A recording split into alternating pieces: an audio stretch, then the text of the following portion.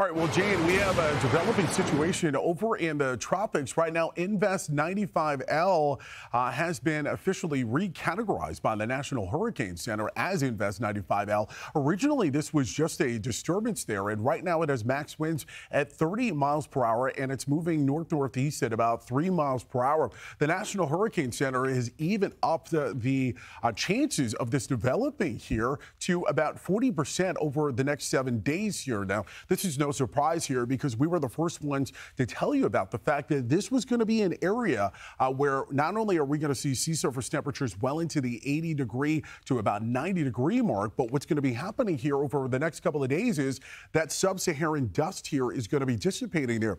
You can take a look right now at the spaghetti plot models here. I mean, all of the models pretty much coalescing here that this will likely end up continuing to push westward here and at some point possibly impacting the Lesser Antilles here towards the middle part of next week here.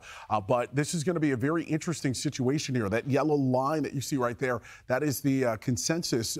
But when you take into the fact that we have all of these different models weighing in all of the new information that we just got here. So right now, this is where that disturbance is. It's just off the coast there of Africa. This is going to continue to push westward here.